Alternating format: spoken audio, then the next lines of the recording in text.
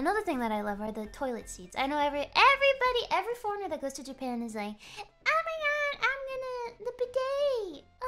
And you have the videos of the some of the foreigners like drinking water from the bidet. I'm not one of those, okay? That's too far, even for me. But I will say, it's heated. Forget the bidet, forget the water spray, right? It's a heated toilet seat.